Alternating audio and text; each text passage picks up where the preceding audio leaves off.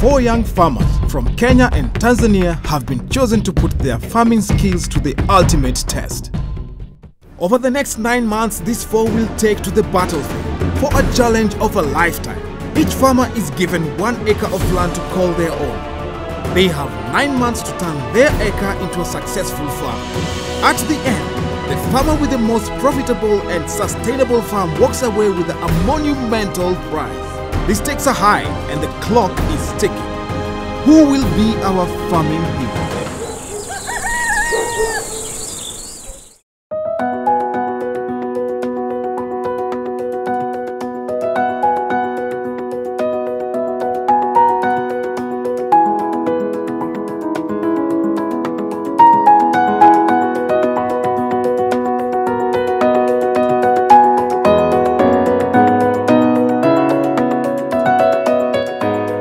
Back on the farm for the second episode of Don't Lose the Plot. Now, this has been a very busy week for our farmers and I can feel the momentum building up. But they seem to be taking everything in their stride.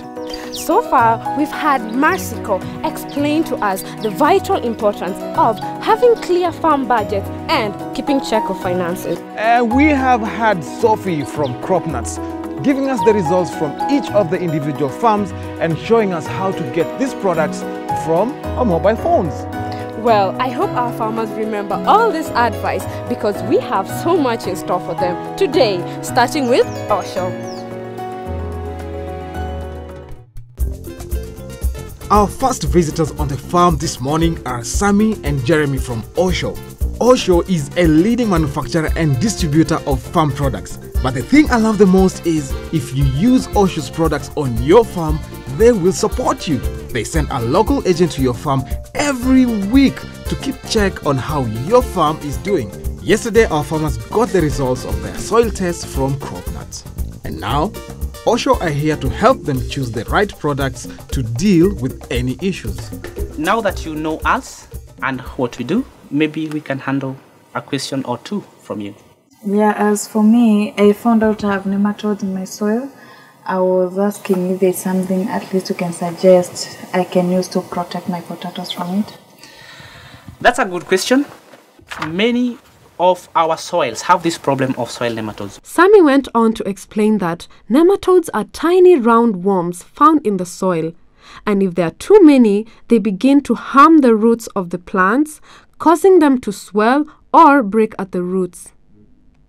There are 2 ways to treat soil nematodes. 1. Use a chemical called bionematone or nimbecidine. You can also combine the 2 chemicals to make them more effective. Simply drench them in the soil before doing any planting, and that should kill the nematodes. Another question. Yes, according to my soil test shows that it's deficient of sulfur. Do you have such a fertilizer to counteract the deficiency of sulfur? Normally, we have 2 solutions to that problem. Either you can buy sulfur-rich materials or sulfur-rich fertilizers, for example, gypsum. Or if you don't find gypsum in your market, go find sulfur in the name of brimstone 90. This 90 figure here indicates that it is 90% sulfur. Many fertilizers don't have sulfur as a mineral component. Buy sulfur in the name of brimstone 90, put it in your fertilizers, mix, and you have sulfur in the fertilizer. Any other question? Well, it seems that our farmers are making most use of the Osho experts, and I seem to have lost Jack to them too. Anyway, I snuck away to welcome our visitor to the farm. He's from Kenya Highland Seeds, and I'm hoping he will help our farmers know which seeds to plant, which are the best seeds to plant, when and where. Well, let me go see him and see what he has to say. Michael from Kenya Highland Seeds was very excited to meet our farmers. I explained to him that Crop Nuts had given them the results for their soil test and that Osho were currently advising them on the best products to combat any issues found in the soil. We are hoping Michael advises them on what are the best seeds to buy and plant for their first season. Good afternoon, farmers. Okay, now that you have done the soil test, now we are here today to decide on seeds. We are going to talk about certified seeds, and based on that, we will be looking on quite a number of issues touching on certified seeds. Certified seeds are known to be high yielding. They have high resistance to diseases and pests. They have a longer shelf life. You can purchase seeds or you can get ready seedling. One advantage is that when you get the seedlings ready, you are sure of the germination. So the seed rate is guaranteed. If you want 1,000 or 10,000 seedlings, you'll just get the 10,000 seedlings. Michael decided to visit each farmer individually on their farms to discuss the choices they had on their lists.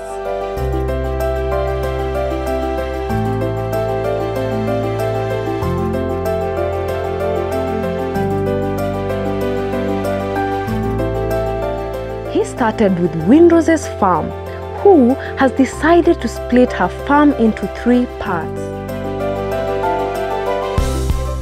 Which plant are you going to do in the first portion? First portion, maybe I can do potato. Potato. The second portion, I can do squash. Squash. And the third one, I can do manago. Because of the rains are almost falling, I would advise that you do also onions. Do you have a seed of onion? Yeah, we have various seeds. But you see now for you as a farmer, I would advise that you take red pin oil that takes shorter duration, which is 3 months. Okay. And then after it matures, it is also likened by the market. The other advantage is that you see the fear that farmers normally fear is that you may have your farm produce ready, but then there's no market. So you can as well store them for future sale, of which red pin oil can be stored for 6 months or at least 3 months as you look for market. Well, I wonder if that has convinced Windrose to do onions. Michael seems keen that she does not split her farm into 3, but rather choose 1 crop for the acre. Now next is Isa, who also seems to be planning a number of crops on his acre. Let's see what Michael thinks. Now, why have you decided to choose all these 3 while you only have 1 acre? This is competition. So when you do 1 crops and the crops fails, it means you will lose your times at the farm. So when you choose different crops at the same times, it helps you to spread your risk. Yes. Okay. Now, if you choose to take butternut, then you have 2 varieties. One known as Waltham, the other one is known as Atlas. So Atlas is a hybrid. This hybrid will not fail you. Okay, so the butternut is right choice for this farm. I would advise that you take butternut. Okay. So like 3/4 of it, you do butternut, and then a quarter you do spinach and skuma.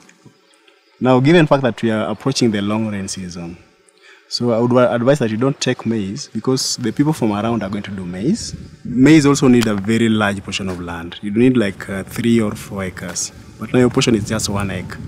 So if you divide 1 acre into 3, then you're going to have 1/3 of 1 acre. 1/3 of 1 acre, there will be very small profit margin for you.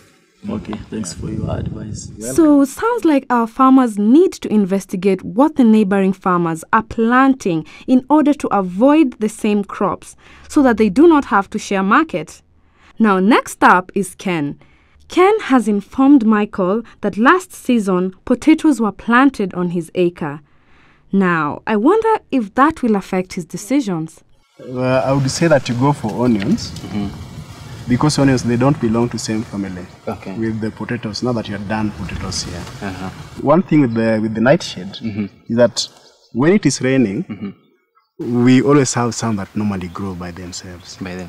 So the moment you have yours that you planted and somebody can get them just without struggling, you see there's an alternative source of nightshade. Yeah. If you do onions, then I'm very sure that even if you fail to get the market, once you've harvested, you can as well store them for at least 3 months or at most 6 months. What is the effect of dividing given land to have this plant and the other side to have the other plant? Doing mixed farming. Mixed farming, yeah. But now you see now it is applicable to whoever is having a big portion of land.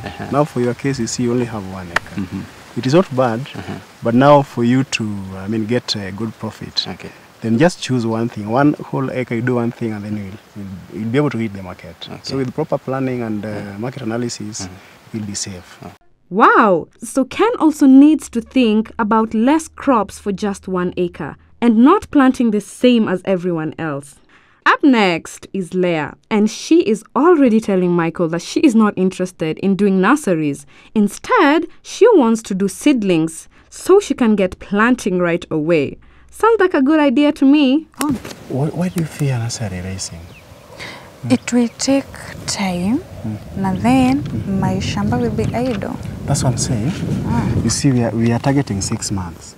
Michael explained that although buying seedlings is a good option, you should not fear seeds and nurseries. If you plan well, you don't have to leave your farm idle. For example, if your seeds take a month before they are ready to transplant, you can grow a crop on the farm that lasts a month, say like coriander. Then once you've harvested the coriander, you plant the seedlings from your nursery.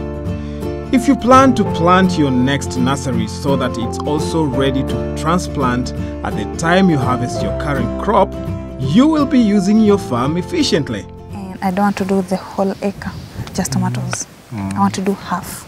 Then I have room for other things, just in case I will do tomatoes for like 10 months or for 6 months. So by the time you do bigger portion, then you're going to have bigger production, which is going to attract even anybody to come and purchase. I believe half an acre of tomatoes will do that. Half an acre of tomatoes can do, but half an acre of onions can't do. Somebody can't come for half an acre of onions. In fact, so many farmers, so many brokers will come for 3 acres, 4 acres, or 2 acres. And what if I find my own market? You do your market, you go and sell by yourself. Yeah, I take to the market. We'll be handling your crops in the farm. It's just a day, you know, it's just a day.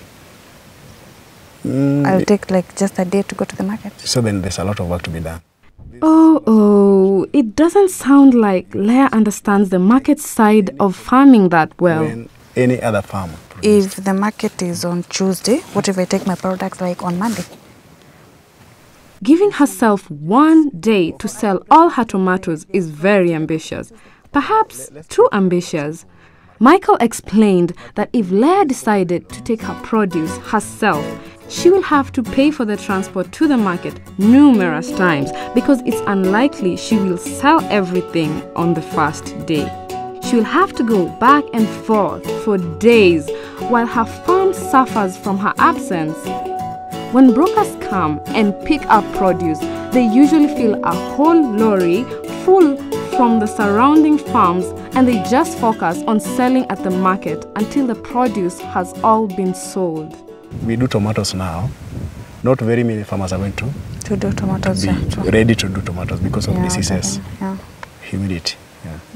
So when you do tomatoes now, all the risk, you've prepared yourself. But then at the end of it all, you're going to sell you and you alone. Okay, so it sounds like if Leah really focuses on her tomatoes and plants carefully, she could have one of the few tomato harvests at the market.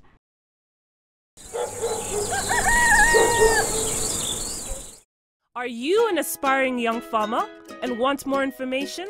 Log on to our website at www.don'tlosetheplot.tv. You can get agri-tips, rolling budgets, and follow the contestants' journeys. You can also follow us on Facebook and Twitter.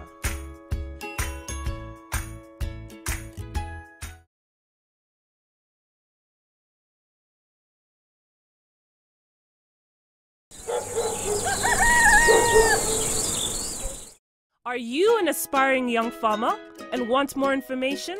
Log on to our website at www.don'tlosetheplot.tv. You can get agri-tips, rolling budgets, and follow the contestants' journeys. You can also follow us on Facebook and Twitter.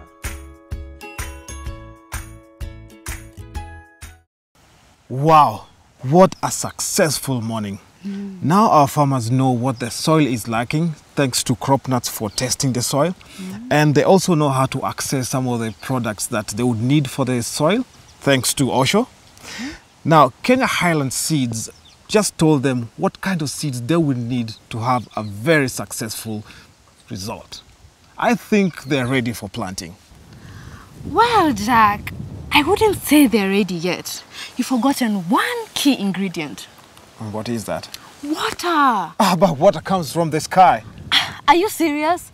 You need to tell me that you would leave all your farm investments in the hand of Mother Nature? No. We need to find a backup plan that we can help these farmers get water for their crops. And I think I know just the right person to help them do it. Miss Kenya, welcome to our farm. So good to have you. Thank you. So this is the pump. Yep. The one and Explain only. to us, what is so different about this farm? What is so special about this pump? So this is a sunflower pump. It's a solar irrigation pump. Now what makes it so special is it's designed for small-scale farming and use in remote areas. I'll quickly go through what makes it a bit different, right? So this panel you see here can be used for multiple purposes. It can power the pump for irrigation, and it can also be used for powering and charging small appliances, like your phone, which is perfect for people who live in remote areas.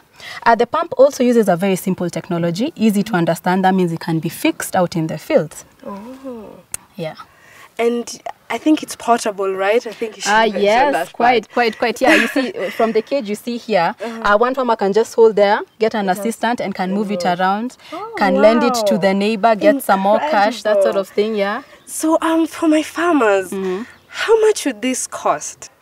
So for the panel and the pump, it goes for 65,000 shillings.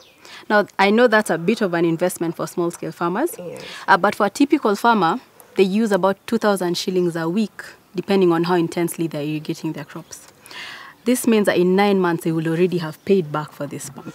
Oh, true. So it's just the initial cost that's a bit high, but eventually with no recurring costs, the farmer just has free energy. Yeah, so it's a large investment at first, but it will save the farmers a lot later on, since it's using solar and all. Exactly, and even when you think about the dry season, they'll be able to have more income because they can keep irrigating when it's quite dry as well. Wow, incredible. I can't wait to share that with my farmers. Hey guys, what's going on? How's everything going? So how are you all coping with all this information that you're getting from our experts? That's nice. Yeah? Yeah, we are enjoying the lessons and some sort of knowledge that we are getting from them. Okay. Yeah. All right. What's up, guys? I'm just from talking to Kenya, who will be putting in water for you. And you know how important water is when it comes to, making your budget. So Kimathi will explain to you guys further on that. Guys, the good news is, because of the solar-powered future pumps, there's no cost of electricity because it uses solar. But the most important thing that we need to know about this whole irrigating process and the pumps is that there will be the cost of water that you'll be pumping into for irrigation purposes. So there are a few decisions that you might just want to consider as you move forward with whatever decisions you make. Number one, what crop will you choose to plant? Because that will dictate how much water you therefore require, and therefore, in case it does not rain, how much water will you need to pump in for irrigation purposes. All right, that is number one. The other thing is, of course, all these things have to go into your budgets. Remember the budgets we're talking about? This cost of water will have to be factored in that budget under the line of costs and expenses. Okay? Yeah. All right. Any question? But I thought with the rainy season we don't need the irrigation. Great. Thank you. That's very good. Can you imagine if all Kenyans were planting around the rainy season? Not many Kenyans actually plan off-season. Everyone thinks, okay, let's wait for the rain around March, and then after the rainy season, or it doesn't rain, oops, it didn't work out. Okay? So we cannot all plan around the rain. And we cannot subject our planting and our planning as farmers at the mercies of Mother Nature. Okay? Kimathi went on to explain that if you plant in the dry season, not many other people will be planting.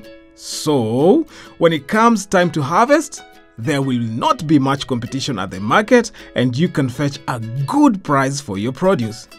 He also suggested that the farmers share the cost of the sunflower pump and piping between them. This is a brilliant idea. That's the benefit of having neighbors who farm. You can share expenses and reduce costs. Sir, thank you very much, guys. I really have enjoyed myself. Hope you guys enjoy yourselves. All right, cool. We walk you to the gate. Cool. So, yeah. All right. Now, that's all the time we have for this week, but we have put together all the lessons that we have learned on the website below so that you can go on with your own kind of farm education. So, next week, we'll be talking livestock and Coopers will be here. We'll also be talking chicken, so that means Ken Chick will be in the house. Until then, have a great week and please keep on fumigating. Man, what?